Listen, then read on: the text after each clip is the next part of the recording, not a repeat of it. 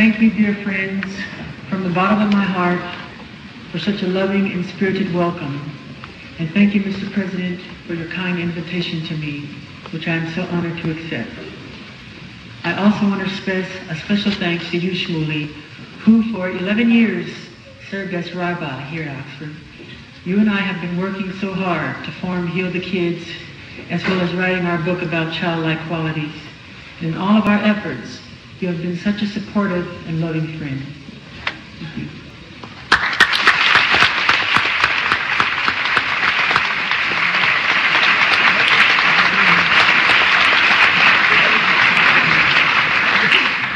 I also want to thank Toba Friedman, our Director of Operations at Heal the Kids, who is returning tonight to the alma mater where she served as a Marshall Scholar, as well as Marilyn Pills, another central member of our Heal the Kids team. I am humbled to be lecturing in a place that has previously been filled by such notable figures as Mother Teresa, Albert Einstein, Ronald Reagan, Robert Kennedy, and Malcolm X. I've even heard that Kermit the Frog made an appearance here. I've always felt a kinship with Kermit's message that it's not easy being green. I'm sure he didn't find it any easier than being up here than I do. As I look around Oxford, I can't help but be aware of the majesty and grandeur of this great institution, not to mention the brilliance of the great and gifted minds that have roamed these streets for centuries. The walls of Oxford have not only housed the greatest philosophical and scientific geniuses, they also have ushered forth some of the most cherished creators of children's literature, from J.R.R. Tolkien to C.S. Lewis. Lewis Carroll's Alice in Wonderland is immortalized in the stained glass windows at Christ Church. And even one of my fellow Americans, the beloved Dr. Seuss. He graced these halls and then went on to leave his mark on the imagination of millions of children throughout the world. I suppose I should start by enlisting my qualifications to speak before you this evening. Friends, I do not have to claim an academic expertise of other speakers who have addressed this hall.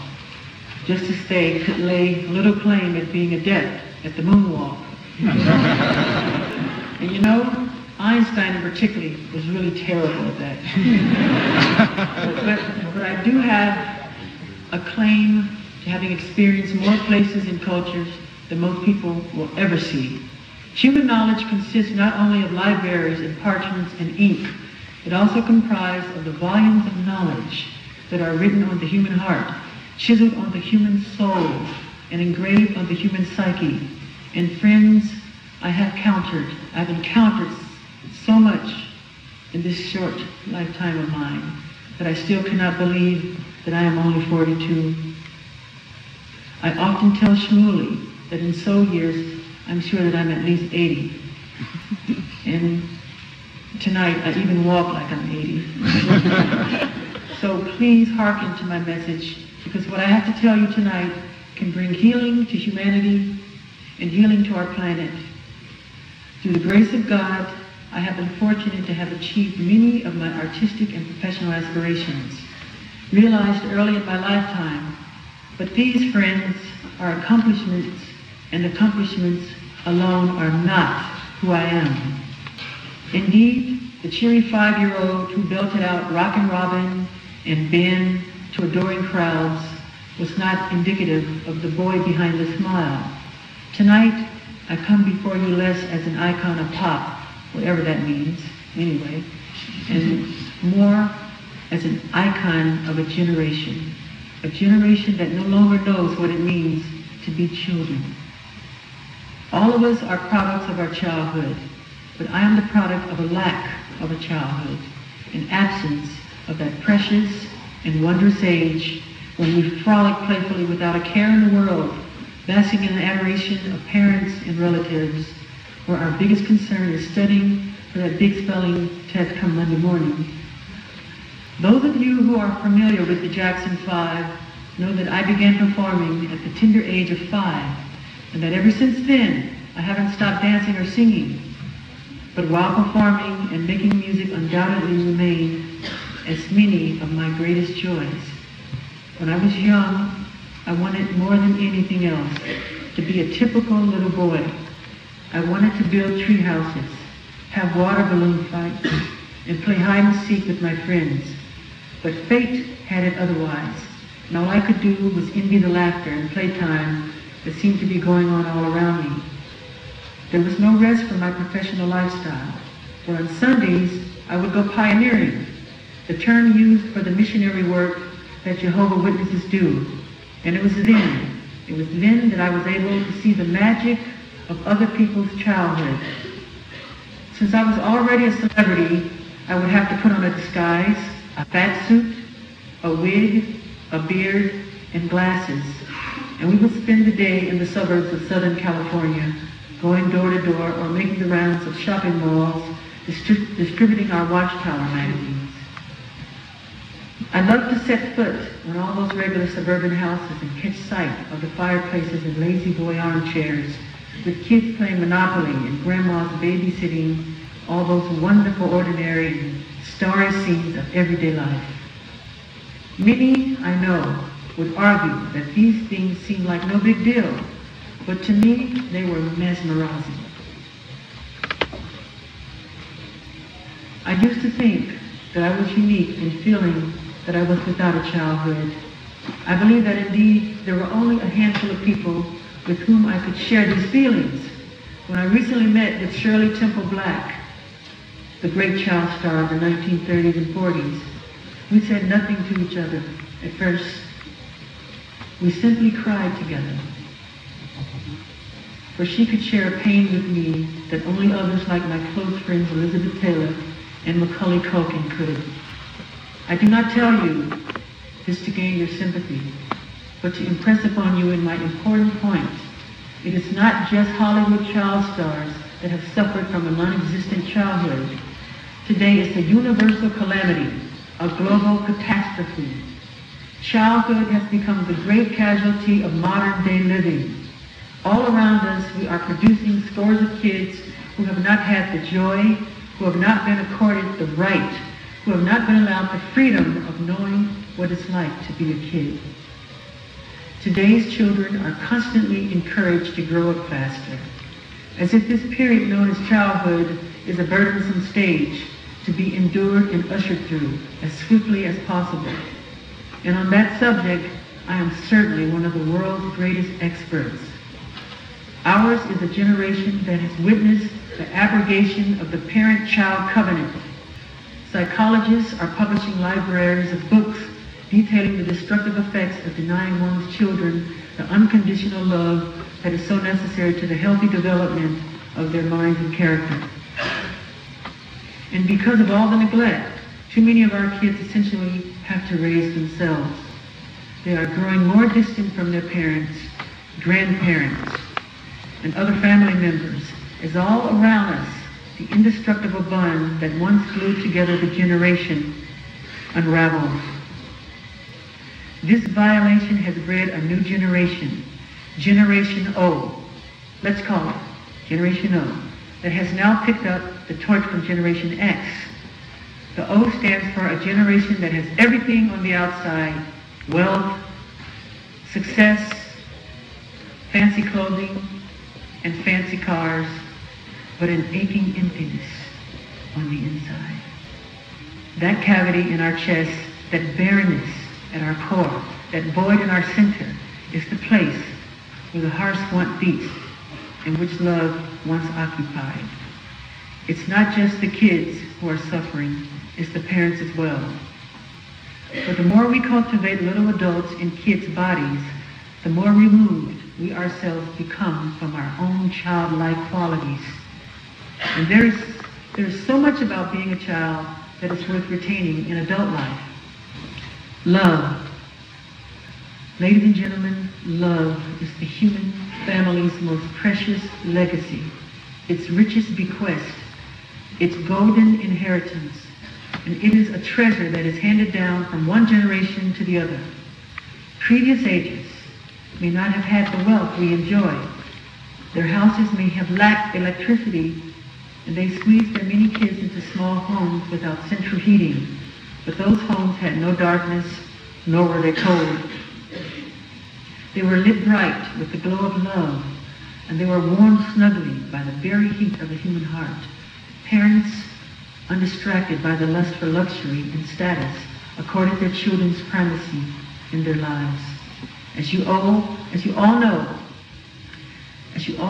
our two countries broke from each other over what Thomas Jefferson referred to as certain inalienable rights. While we Americans and British might dispute the justice of his claims, what was never in dispute is that children have certain obvious rights, and the gradual erosion of those rights has led to scores of children worldwide being denied the joys and security of childhood.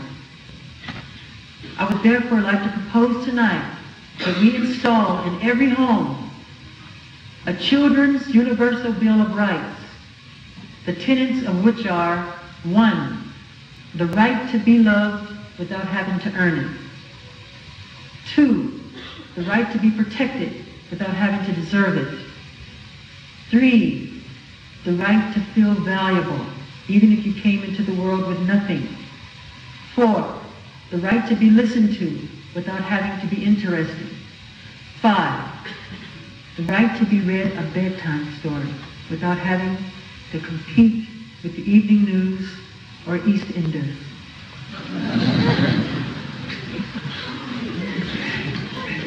the right, number 6, the right to an education without having to dodge bullets at schools; the right to be thought of, this is number 7. 7, the right to be thought of as adorable, even if you have a face that only a mother could love. Friends, the foundation of all human knowledge, the beginning of human consciousness, must be that each and every one of us is an object of love.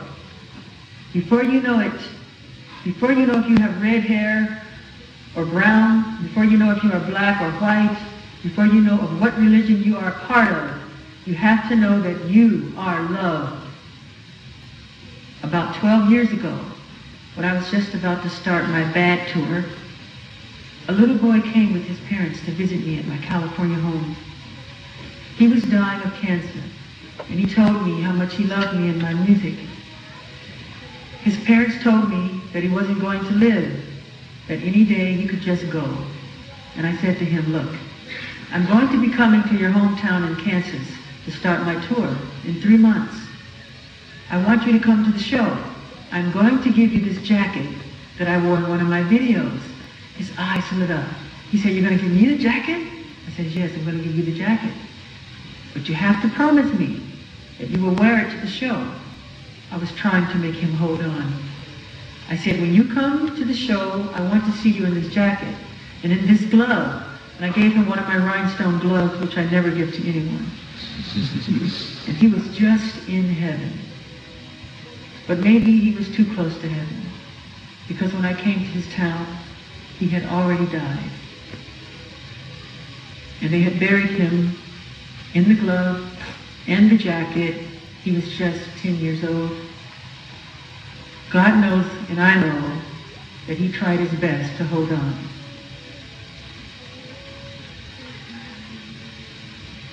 But at least when he died, he knew that he was loved not only by his parents, but even by me. As a near stranger, I also loved him.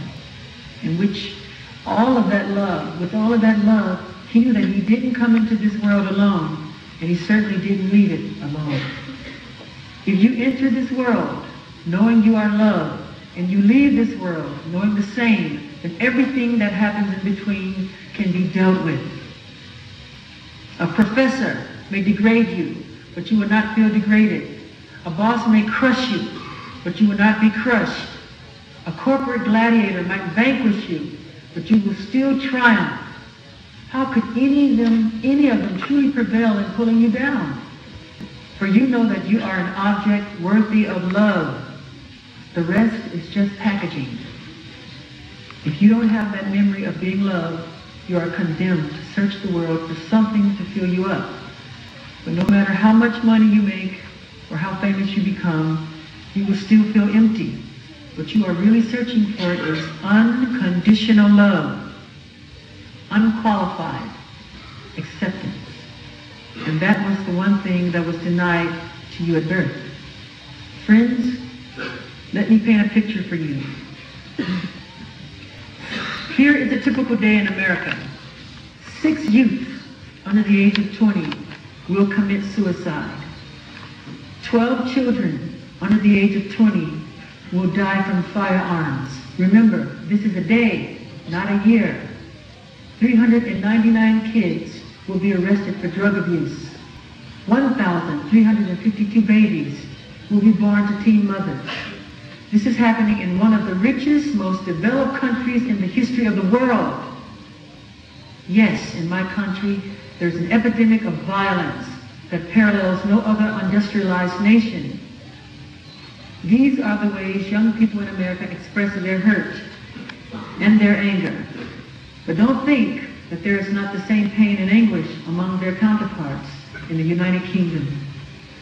Studies in this country show that every single hour, 3 teenagers in the UK inflict harm upon themselves, often by cutting or burning themselves, burning their bodies, or taking an overdose.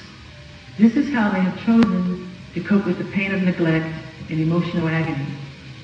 In Britain, as many as 20% of families will only sit down and have dinner together once a year. Once a year. And what about the time-honored tradition of reading your kids a bedtime story? Research from the 1980s showed that children who are read to had far greater literacy and significantly outperformed their peers at school. And yet, less than 33% of British children ages 2 to 8 have a regular bedtime story read to them. You may not think much of that until you take into account that 75% of their parents did have that bedtime story when they were that age. Clearly, we do not have to ask ourselves where all of this pain and anger and violent behavior comes from. It is self-evident that children are thundering against the neglect, quaking against the indifference, and crying out just to be noticed. The various child protection agencies in the U.S. say that millions of children are victims of maltreatment in the form of neglect in the average year. Yes, neglect. In rich homes, privileged homes, wired to the hilt with every electronic gadget. Homes where parents come home, but they're not really home because their heads are stood at the office. And their kids, well, their kids just make do with whatever emotional crumbs they get. And you don't just get much from watching a lot of television and computer games and videos.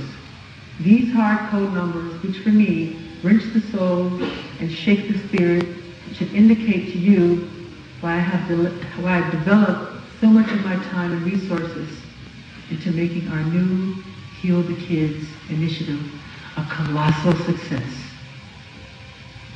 Our goal is simple: to recreate the parent-child bond, to renew its promise and light the way forward for all the beautiful children who are destined one day to walk this earth. But since this is my first public lecture, and you have so warmly welcomed me into your hearts, I feel that I want to tell you more. We each have our own story, and in that sense, statistics can become personal. They say that parenting is like dancing. You take one step, your child takes another. I have discovered that getting parents to rededicate themselves to their children is only half the story. The other half is preparing the children to reaccept the parents. When I was very young, remember that we had this crazy mutt. I remember we had this crazy dog, the mutt dog, named Black Girl. And she was a mix of wolf and retriever. Not only wasn't she much of a guard dog, she was such a scared and nervous thing that it is a wonder that she did not pass out every time a truck rumbled by or thunderstorms swept through Indiana. My sister Janet and I gave that dog so much love, but we never really won back the sense of trust that had been stolen by her previous owner. We knew he used to beat her. We didn't know with what, but whatever it was enough to suck the spirit right out of that dog. A lot of kids today are hurt puppies who have weaned themselves off the need for love. They couldn't care less about their parents. Left to their own devices, they cherish their independence. They have moved on in life and have left their parents behind. Then there are the far worse cases of children who harbor animosity and resentment toward their parents, so that any overture that their parents might undertake would be thrown forcefully back in their face. Tonight, I don't want any of us to make this mistake. That's why I'm calling upon all the world's children, beginning with all of us here tonight, to forgive our parents. If we felt neglected, forgive them, and teach them how to love again. You probably weren't surprised to hear that I did not have an idyllic childhood. The strain and tension that exists in my relationship with my own father is well documented. My father is a tough man, and he pushed my brothers and me hard, really hard. From the earliest age to the best, he wanted us to be the best performers we could possibly be. He had great difficulty showing affection. He never really told me he loved me, and he never really complimented me either. If I did a great show, he would tell me it was a good show. If I did an okay show,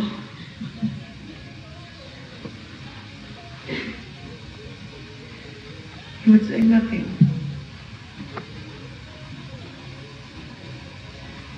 He seemed intent, above all else. I need tissue, I'm sorry. He seemed intent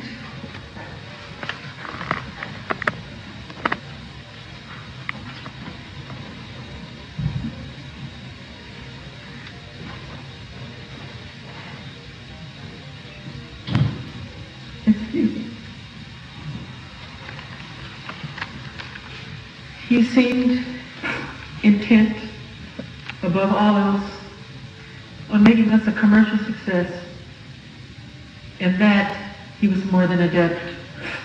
My father was a managerial genius, and my brothers and I owe our professional success in no small measure to the forceful way that he pushed us. He trained me as a showman, and under his guidance, I couldn't miss a step. But what I really wanted was a dad. I wanted a father who showed me love. And my father never did that. He never said, "I love you," while looking at me straight in the eye. He never played a game with me. He never gave me a piggyback ride. He never threw a pillow at me or a water balloon. But I remember once when I was about 4 years old, there was a little carnival, and he picked me up and put me on a pony. It was a tiny gesture, probably something he forgot 5 minutes later, but because of that one moment, I have this special place in my heart for him. Because that's how kids are. The little things mean so much. They mean so much. For me, that one moment meant everything. I only experienced it one time, but that one time made me feel really good about him and about the world. But now I am a father myself, and one day I was thinking about my own children, Prince and Paris, and how I wanted them to think of me when they grow up. To be sure, I would like them to remember how I always wanted them with me, wherever I went, how I always tried to put them before everything else. But there are also challenges in their lives, because my kids are stalked by paparazzi. They can't always go to the park or to the movies with me. So what if they resent me when they grow older? What if they resent how my choices impacted their youth? Why weren't we given an average childhood, like all the other kids, they might ask? And at that moment, I pray that my children will give me the benefit of the doubt, that they will say to themselves, our daddy did the best he could, given the unique circumstances that he faced. He may not have been perfect, but he was a warm and decent man who tried to give us all the love in the world. I hope that they will always focus on the positive things, on the sacrifices I willingly made for them, and not criticize the things they had to give up, or the errors I've made, and will certainly continue to make in raising them. For we have all been someone's child, and we know that despite the very best of plans and efforts, mistakes will always occur. That's just being human. And when I think about this, of how I hope that my children will not judge me unkindly and will forgive me, forgive my shortcomings, I am forced to think of my own father, and despite my earlier denials, I am forced to admit that he must have loved me. He did love me, and I know that. There were little things that showed it. When I was a kid, I had a real sweet tooth.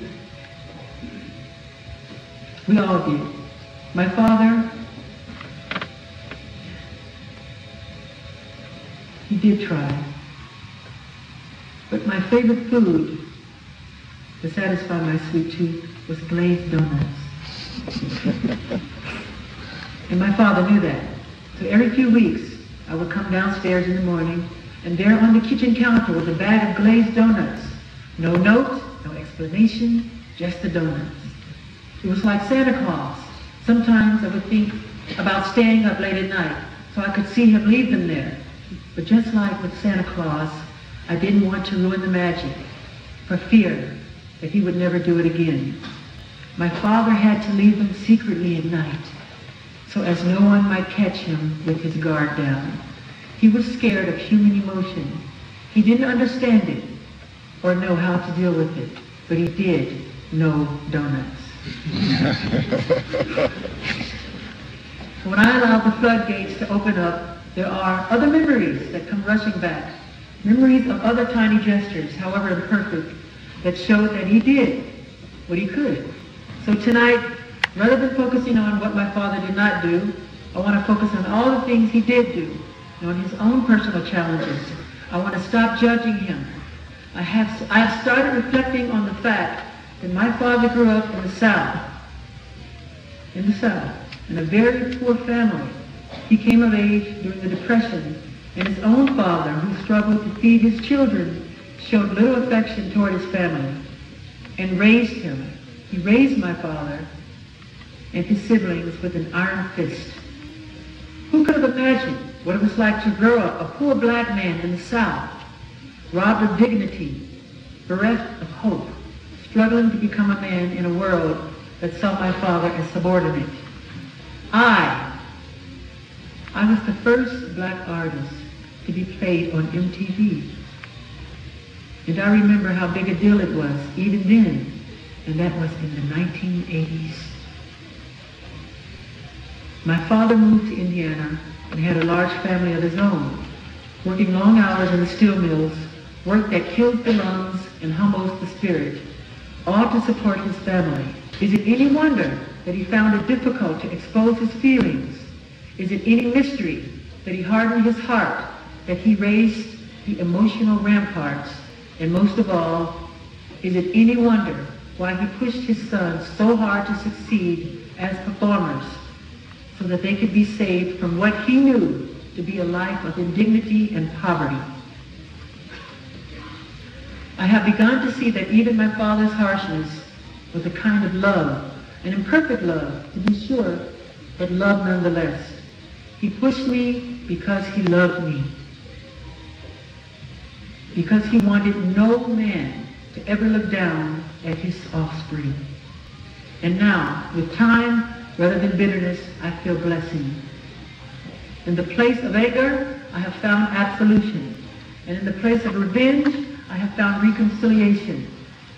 And my initial fury has slowly given way to forgiveness. Almost a decade ago, I founded a children's charity called Heal the World. The title was something I felt inside me. Little did I know, as Shmuley later pointed out, that those two words form the cornerstone of Old Testament prophecy. Do I really believe that we can heal this world that is riddled with war and hate and genocide even today? And do I really think that we can heal our children, the same children who, as the papers reported this morning, can walk into a high school in San Diego and shoot down two beautiful students just at the beginning of their lives? A horrifying reminder of the guns and hatred that shot through Columbine almost 2 years ago. Or children can beat a defenseless toddler to death, like the tragic story of Jamie Bulger. Of course I do. Of course I do. Or I wouldn't be here tonight. But it all begins with forgiveness. Because to heal the world, we first have to heal ourselves. And to heal the kids, we first have to heal the child within. Each and every one of us. As an adult and as a parent, I realize that I cannot be a whole human being, nor a parent capable of unconditional love, until I put to rest the ghost of my own childhood. And that's what I'm asking all of us to do tonight. Live up to the 5th of the 10 Commandments. Honor your parents by not judging them. Give them the benefit of the doubt. That is why I want to forgive my father and to stop judging him. I want to forgive my father because I want a father, and this is the only one that I've got. I want the weight of my past lifted from my shoulders, and I want to be free to step into a new relationship with my father for the rest of my life, unhindered by the goblins of the past. In a world filled with the hate, we must still dare to hope, keep hope alive. In a world filled with anger, we must still dare to comfort. In a world filled with despair, we must still dare to dream. In a world filled with distrust, we must still dare to believe. To all of you tonight who feel let down by your parents, I ask you to let down your disappointment. To all of you tonight who feel cheated by your fathers and mothers, I ask you not to cheat yourselves further. And to all of you who wish to push your parents away, I ask you to extend your hand to them instead. I am asking you, I'm asking myself to give our parents the gift of unconditional love so that they too may learn how to love from us, their children, so that love will finally be restored to a desolate and lonely world. Shmuley once mentioned to me an ancient biblical prophecy which says that a new world and a new time would come when the hearts of the parents would be restored to the hearts of their children. My friends, we are that world. We are those children. Mahatma Gandhi said, "The weak can never forgive.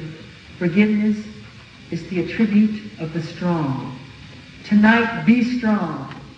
Beyond being strong, rise to the greatest challenge of all, to restore that broken covenant. We must all overcome whatever crippling effects our childhoods may have had on our lives. And in the words of Jesse Jackson, forgive each other, redeem each other, and move on. This call for forgiveness may not result in Oprah moments the world over, with thousands of children making up with their parents, but it will at least be a start. We'll all be so much happier as a result. And so, ladies and gentlemen, I conclude my remarks tonight with faith, with joy, and excitement. From this day forward, let a new song be heard. Let that new song be the sound of children laughing. Let that new song be the sound of children playing. Let that new song be the sound of children singing. And let that new song be the sound of parents